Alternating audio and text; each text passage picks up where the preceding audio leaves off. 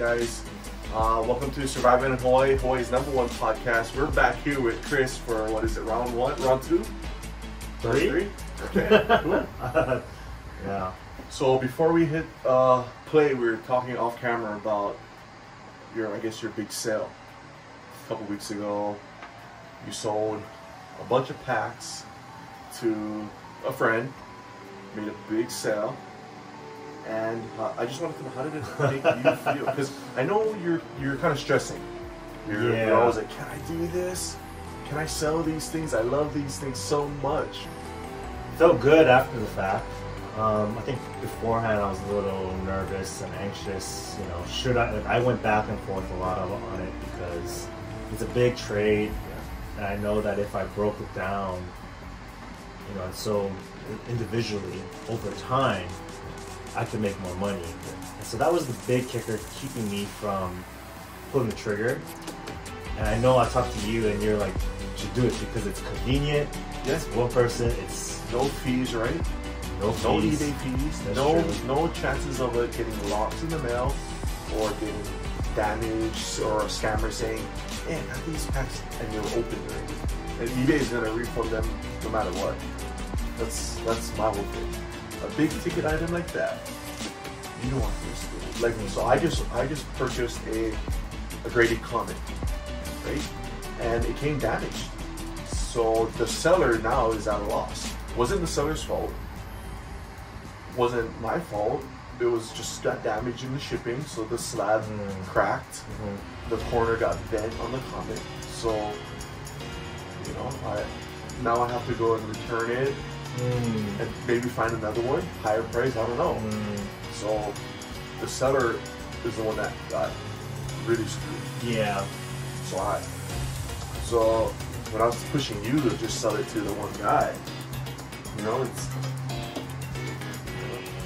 Yeah, at the end of the day, as much as I love Pokemon cards, I think the money is able to do more. Yeah.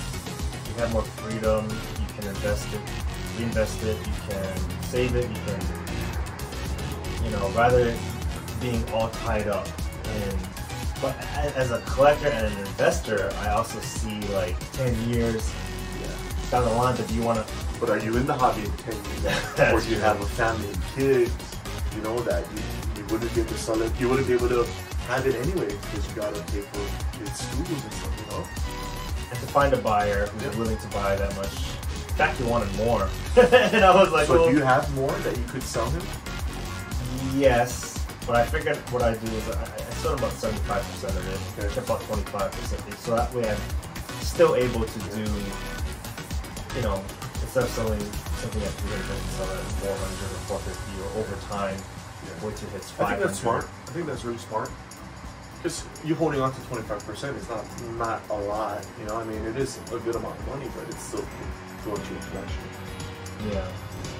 But I just feel like the momentum after you made that sale, the momentum for you just picked up crazy. You killed it at the Ridge, you know, the pop-up shops. You went to from the heart. You're doing your ripping ship, so that momentum I was telling you about picked up, right? Yeah. Yeah. Like you're able to let things go. Part of the best for me, I've always told you the best part about collecting for me is the selling part. That's so addicting, yeah. For me at least. Yeah. And you know, when you buy something and you're like, oh, can I sell this or not? Like, what are the margins? How much profit can I make it? And then you do buy it, it comes. You do make 30 to 50% profit off of it. You're like, oh wow, this actually works. Like, there's something to this, you know. And when money's coming in, you're like, I might be onto something here. Yeah. Have you shared your earnings with your mom? Because I know your parents have been really supportive. Oh yeah, that helped me get on board even more. Yeah. Knowing, especially when they actually helped me a lot at Ridge because it's more than a one-man job. Yeah. With all your product out on the table. Yeah. And so I think my dad really enjoys the selling as well. Yeah. he used to be a lawyer, so he's he knows how to negotiate. Yeah, you know, like had a lot of fun. Yeah. Now, did you give your parents the power to negotiate with customers there? Yes and no, you know, because I'm the one who knows how much things are worth. My dad had some fun too, and he enjoyed it. And my mom she's very organized. Yeah. Let's put the price stickers here. Let's display this over here. Yeah. You know, how do you know, she has a different skill set and strength that I don't have. Yeah. And so she's I giving noticed all your stickers on your price. They're really clean, really nice. Mhm. Even from the pictures, it was easy to see. Yeah, this is only for this amount. Yeah. And that that's kind of carried. I feel like that kind of carried over to your Rippy ships. Where like when I see the Rippy ship, prices are laid out nice and clean. I know exactly how much money to send you without even asking you. Yeah. Right? Yeah. Ripping chips is a whole other animal in itself. Yeah. It's fun. It's definitely fun. It's a fun way to sell off things. You're an entertainer on there. You kind of have to be. Yeah. See, I couldn't do that. I don't know. You could. I could. You could. I could. But you're good at it. You're a natural. You know? I mean, I think YouTube probably, like, when I was in college, I wanted to get more into YouTube, and I saw like all the like Higa and all these like boy guys doing it too full time, and I was like, I just want to have fun. I just want to like, because I like to rewatch. You know, it's similar to this podcast. You know, like even if like no one in the world else sees it, and when you look back on it 10 years from now, like, hey, remember that? And it's like you're documenting. You know, and it's also a way of expressing yourself. Like if you think of like artists who like paint, or you do your helmets, you do, you know, you're able to create something, and that's what I like. And so, but ribbon ships and box breaks, it's not only a way to sell off some product, but you meet people in the community, and you know, people jump on the line, they share their story, they share their collection, and just there's momentum there, and it's fun, and I think it takes a lot of organization. Like I could fill this whole table with just like scissors and tape and different extras, you know, top loaders, and you know, you have to have a system down. You gotta have your computer, the music, you know, like you want to make sure that everything. You know, I'm a kind of perfectionist. At some point. Your setup looks really professional. You know, you get that mirror there. First time I seen somebody with a mirror there, instead of having the dual camera. Yeah. You know? I tried dual camera. I kept picking up the echo, the ring, the sound. I was like, and then people are saying do Twitch, because I know you can have like a really nice Twitch layout. And I've never really dove into Twitch. So I have like no followers. You gotta learn the software. Yeah, your Instagram is huge. So I think you have a good following there. Yeah. So you feel a lot of people, once you hit live, a lot of people just join in. I know I do. Yeah. Once I get that notification, I join in. I'm at work though, so I can't stay the whole time. Yeah. But like every chance I get, I log in. I see you wave at me, you know. People pop in and out. Yeah. And I'm on there for like a few hours, so the more it works, the more I want to grind and put time into it. It's not always successful. You got to be willing. You know, like I met the other guy, Pokemon Center 808. It's like, you know, I was on there for like a couple hours, only selling like very few packs, and it's like you got to learn. Well, I know those guys, the successful people. So Pokemon Center 808, even Ideal 808 Live Break Center, they pre-sell their packs, right? So smart. So are you think about doing that? So that way, when you go live, you're just opening up. Right. Or do you like the live aspect of it, where somebody? I'm more off the cuff. I'm more compared to a pickup game, compared to a structured, you know, there's quarters and halftime. Like, let's just run 5-on-5. Let's go. You know, 4. Let's go. Just, you know, I do see how that's beneficial to have it, you know, where people are pre-ordering or having a website linked to that. I'm just like, hey, if you want 3 packs, just then we'll run it, you know. So it's probably more organized and more structured. These guys have more experience than I do, so there's no wrong way to do it. I like to just start live and then let's do it. Let's go. Let's do it. Yeah. Now, how's your inventory? You're running low? Some things I have a lot of, and some things I'm very low on. You know. So what's moving right now? What Booster packs and like are pretty easy to kind of move. I feel like. So your booster packs though, what are you constantly ripping? What's constantly selling? The Heroes. Yeah, the Eevee Heroes is hot right now. What about the Jamie? It depends on like who comes in and who wants to rip some Japanese and who wants evolutions or hidden fates, and so everyone has their favorite. I think once I put Eevee Heroes there, it took attention away from the other packs. Yeah. I mean, because you got Eevee Heroes at such a good price too. It's like Eevee Heroes, the newest set, or Evolutions, or Hidden Fates, you know? So, Eevee Heroes is a killer set. My idea is variety. When you go to a candy store, you don't just want to buy Snickers. You want to buy, oh, you got Twix. Oh, you get Skittles. Oh, gummy bears. And then you get a whole, like, shoots, just like light them up. Let's you know, and that's I don't like when I'm missing like a popular set. Oh, you have shiny fates. Oh, sorry, we're sold out. We're out of stock. So you're out of shiny fates. Yeah. So I'm your guy. You know I got a lot. I got a lot of that. Yeah. You know. I was calling it Mark II. I was like, yeah, Burning Shadows. You got What does Mark have? He's got. What's he been doing? Has he been selling his product?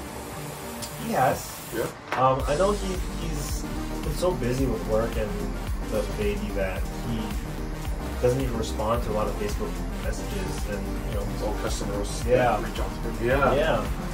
I mean, that's just life. Yeah. You know, and he's got a good job, so I don't blame that. You know. Like, Yeah, he doesn't need to sell it. For me, I'm responding to every Facebook message I get. I'm like, what do you need? Well, I got everything you need. You know, I'll meet up with you. Yeah. But again, you got to be careful with Facebook market. You know, I'm a very trusting person, so you just have to be careful with. Have you met some sketchy people? Or low ballers? There's a lot of low ballers. Yeah, low ballers for sure. Like, how do you respond to that? Say you got something on there, ETV for $100 and got 60 or 40, 50, whatever. What do you respond? Do you just block them? I try to work with everyone. Once I get like a really bad vibe or something that I feel like it's a waste of time or it's not going anywhere, then you know, if they're not interested, move on to the next. I got 14 other messages to go through. You know, I really am big on the mystery boxes. I still think that is probably the best way to unload and sell and have something where the customer is still happy. Yeah.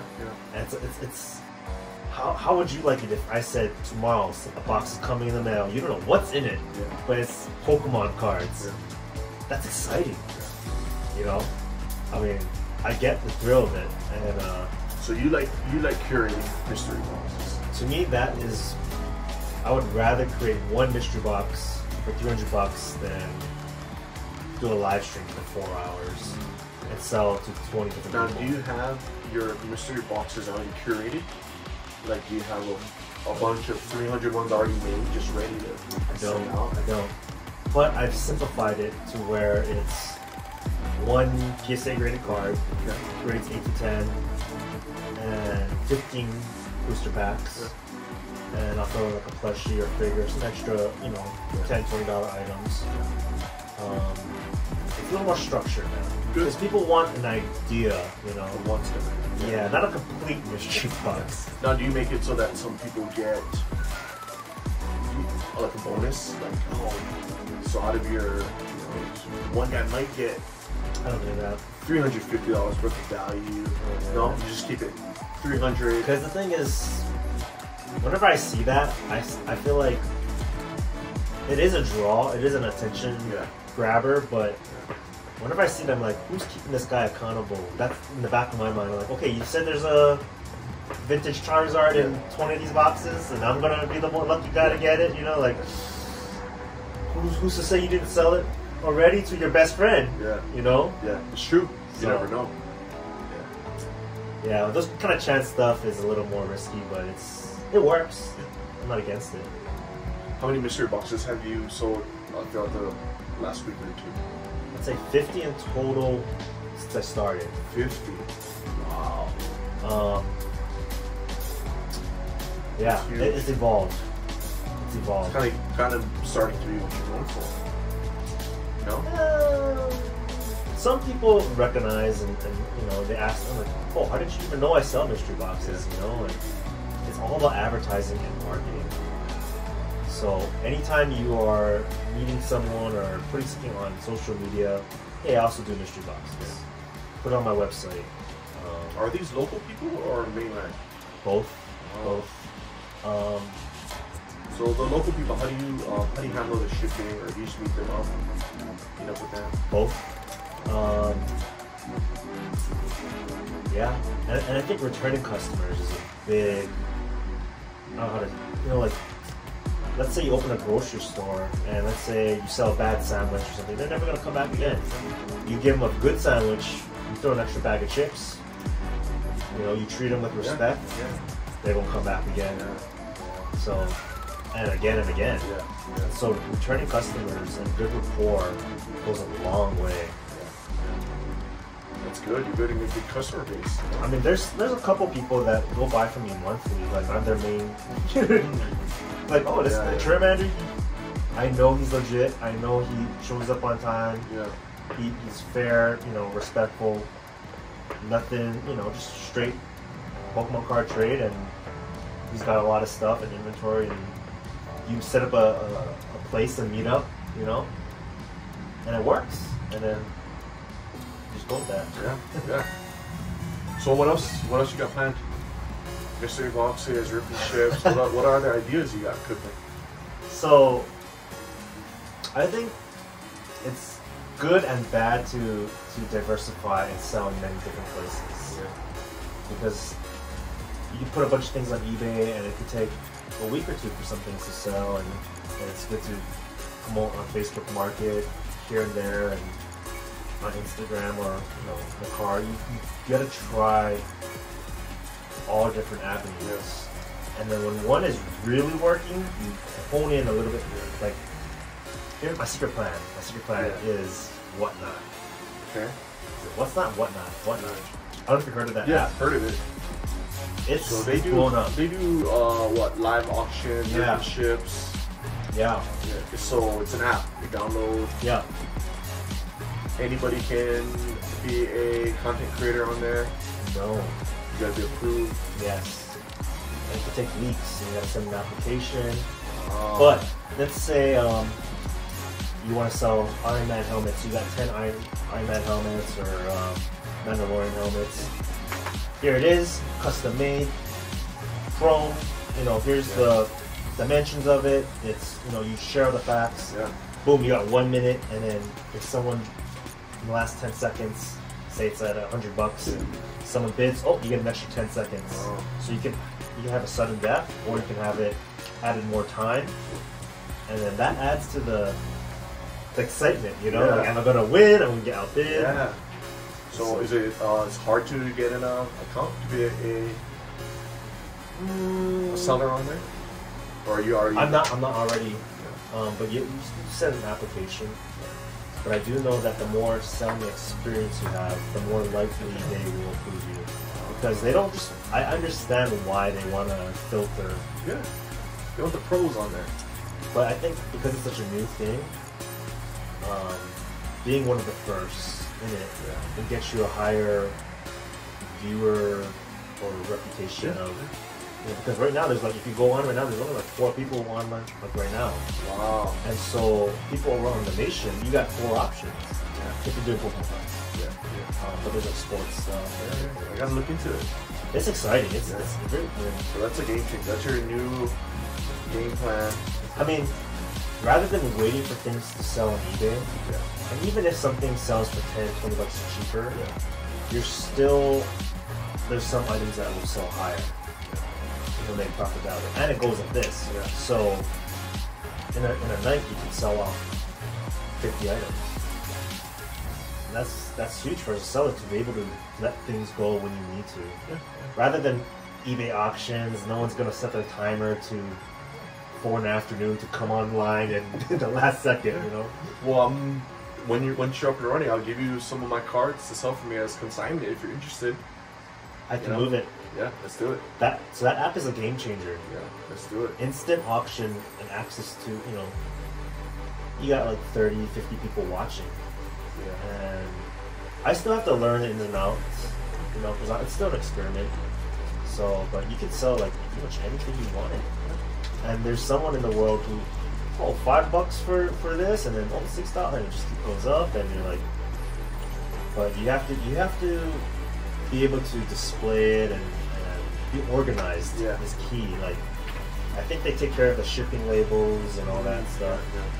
But like even international can get a little messy, but it looks fun. It looks doable. Yeah. So I'm excited for you, man. that's one thing I want to look into. But self-strategizing, you know, like even with business, any kind of business is what's gonna work. Yeah. What am I capable of doing? Do I have the means to do it? Do I have the smarts or the knowledge? Because when you don't have the knowledge, you don't know how something works, that's when you goof up and you make mistakes and you lose money. Yeah.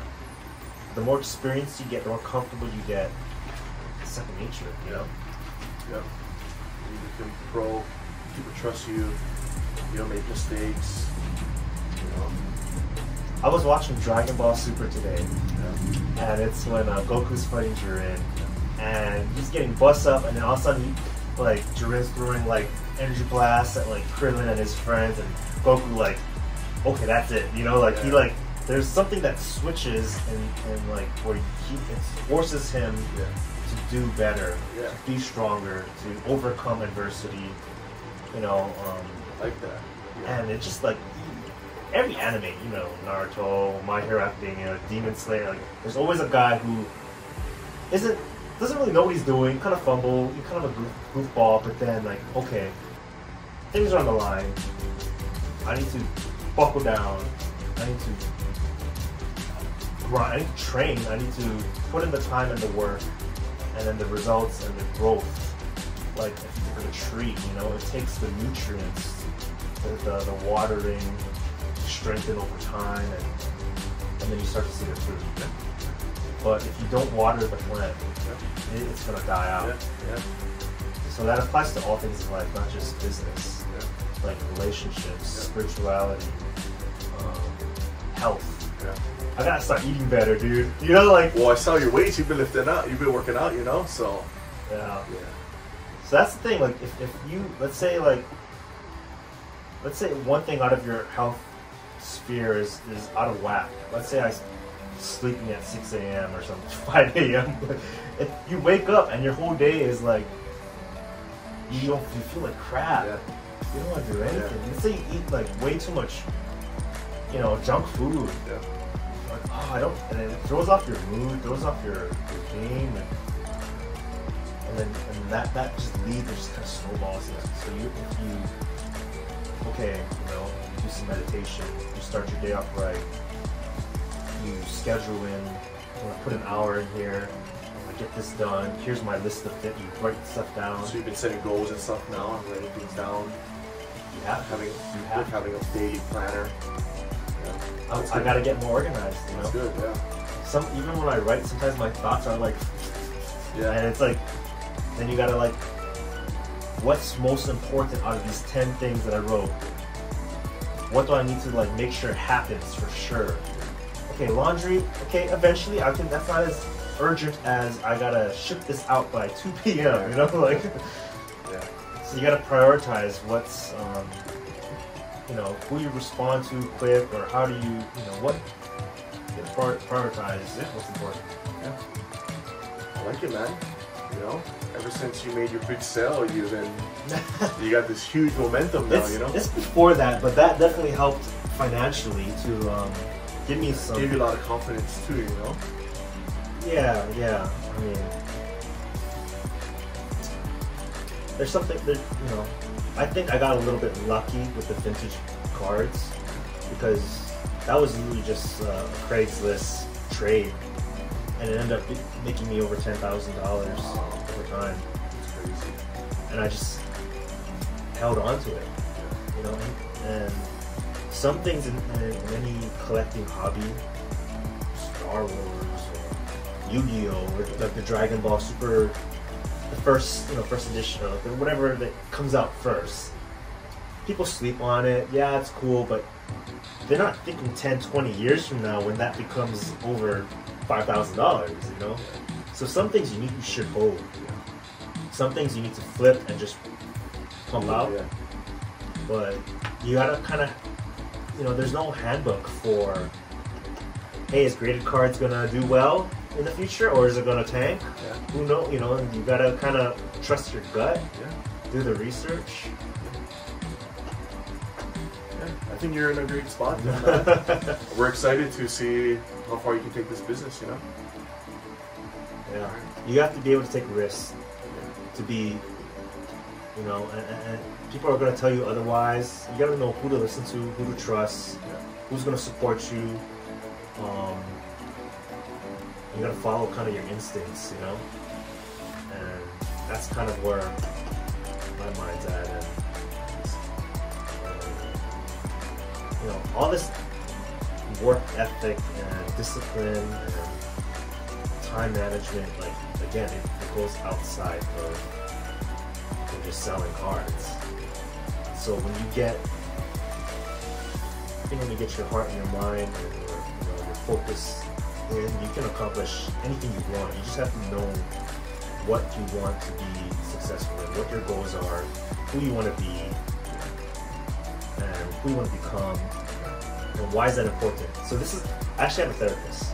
Okay. And my therapist is smart. It's kind of like, you ever see The Matrix and it's like the Oracle? Yeah. She just tells you what you need to hear and you're like, oh, I need to write that down. Yeah.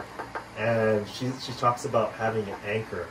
Yeah. Meaning, what is the purpose of why you feel something, or why you want to accomplish something, why you want to go into counseling or pursue a business? What is it? Because of the money? Why do you need the money?